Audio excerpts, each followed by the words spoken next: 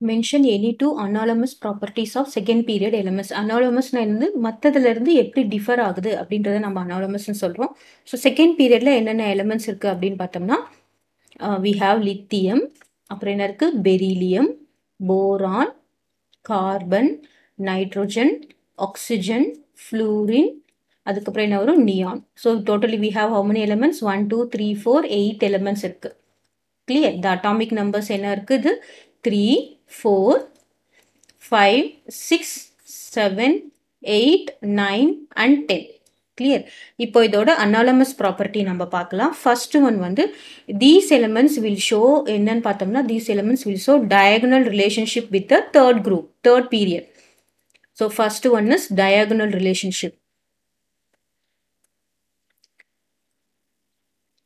Diagonal relationship இந்த பீரியட்ல இருக்கிற எலிமெண்ட் ஷோ பண்ணும். ஃபார் எக்ஸாம்பிள் நம்ம எடுத்துருப்போம் லித்தியம் கீழே லித்தியம் இஸ் பொட்டாசியம், பெரிலியம்க்கு கீழே என்ன வரும் நமக்கு magnesium. So this is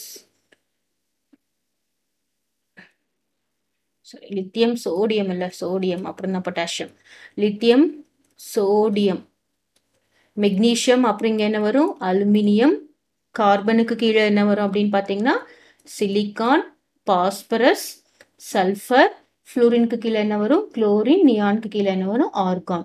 so இதில் பார்த்தோம்னா beryllium and aluminum will show diagonal relationship, boron and silicon will show diagonal relationship, அது மாதிரி carbon and phosphorus will show diagonal relationship. So this beryllium and so diagonalனா என்ன மாறி இருக்கு, beryllium and aluminum will show diagonal relationship, அதுக்கப்புறம் boron and silicon will show diagonal relationship.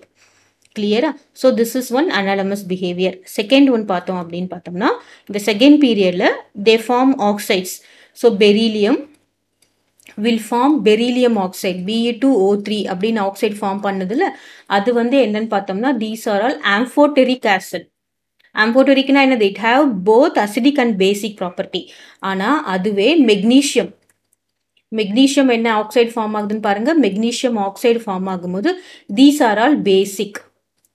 அப்போ second பீரியட்ல இருக்கிற beryllium மட்டும் நமக்கு என்ன ஃபார்ம் ஆகுது அப்படின்னு பார்த்தோம்னா ஆம்போட்டரிக் ஆசிட் ஃபார்ம் ஆகுது. கிளியர்?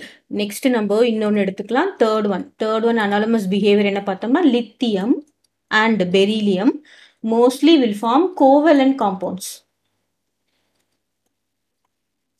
கோவலன்ட் காம்பவுண்ட்ஸ் ஃபார்ம் ஆகும். ரெஸ்ட் ஆஃப் த குரூப்ல இருக்குது சோடியம் மெக்னீசியம் அதெல்லாம் ரெஸ்ட் வில் ஃபார்ம் என்னது the rest elements.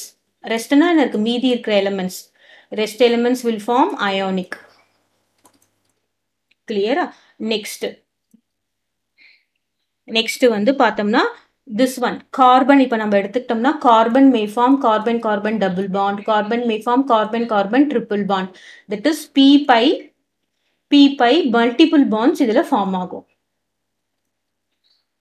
Okay, p multiple bonds form ஆகும். ஆனால் அதுவே நமக்கு சிலிக்கான் பார்த்தோம்னா silicon double bond silicon it is not possible. Okay, so these are the அனாலமஸ் behaviour. அனாலமஸ் பிஹேவியர்னு மற்றத்துலேருந்து தனித்து அது காணப்படுது, அவ்வளோதான். லித்தியம் பெரிலியம் போரான் இதில் வந்து கொஞ்சம் நமக்கு மற்றதுலேருந்து நம்ம we are having a different properties. Clear? So இந்த p pi மல்டிபிள் பாண்ட்ஸ் இது கொஞ்சம் இம்பார்ட்டண்ட்டாக கேட்பாங்க. திஸ் வில் ஃபார்ம் நமக்கு carbon double bond carbon triple bond chain of reactions form ஆகும். பட் அதுக்கு கீழே இருக்கிற எலிமெண்ட்ஸ்க்குலாம் இந்த மாதிரி நமக்கு ஃபார்ம் ஆகாது. கிளியர்?